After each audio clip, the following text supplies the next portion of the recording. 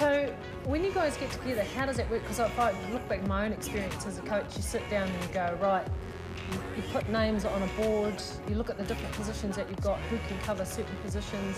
Is those the sorts of discussions? I mean, I think for most sports it'll be really similar. You know, Steve keeps it a bit flexible sometimes. You know, he'll sometimes say, well, he'll say to me, give me your team, and he'll say to Foz, give him his team, and he'll do his own team. We'll see where the common ground is and where there are differences, and we'll discuss where the differences are and why. And other times we'll go position, by position, but.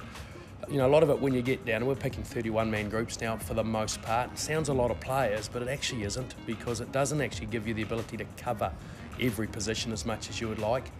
Particularly when you're going away to a World Cup, and there are some injury rules to be fair to everyone. Like if you get someone injured 48 hours from a game, you can't replace him. If you push a guy out of the squad at any stage, he can't be brought back in. The replacement player stays. So you've got to cover the bases, like what if we get this injury, and also if you get an injury to a guy you deem critical, but it might be a 1 or 2 game injury, and you don't want to put them out of the squad because you want them back. Well, how do you cover that? So all those things, get covered. I mean, we want to make sure that we've at least got three people for every position minimum. In theory, that would say 45. It's not. That's where your utility value, comes in, and guys playing different positions, and inevitably, with the talent we've got, there'll be a lot of people who are unlucky, but All Black history's littered with people who've been, unlucky to miss out on teams. In terms of how much does statistics play in selection? Because I know netball, it's massive. Yeah. Other sports like basketball, it's huge. Yeah. Look, we look at stats, but we don't fundamentally pick the team on stats, because, if we did, people would be really surprised an All Black team would pick. And while it sits behind it, I saw it some recently without going to the names, and one of our premier players was ranked down the bottom. It's like, well, if we picked on stats, he wouldn't get in the team. So it's a bit, so look, you can read into it what you like.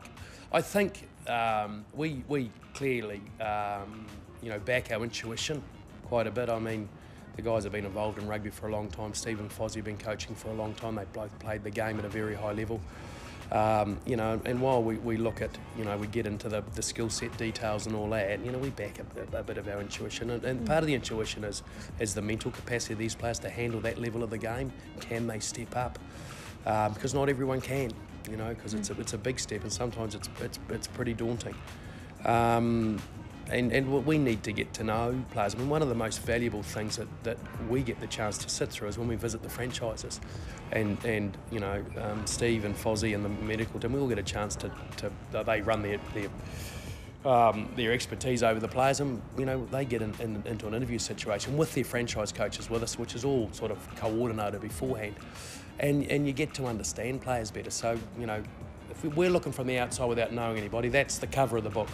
You want to get to know the content, go and engage with them. And I've had 1 or 2 players without naming them, but I thought, wow, okay, I had my doubts looking at the cover. Now I got to know the book a little, got inside the content of it. Wow, you can make it. I've got no doubt you'll make it. So those little things that happen, are very valuable in putting together that selection jigsaw.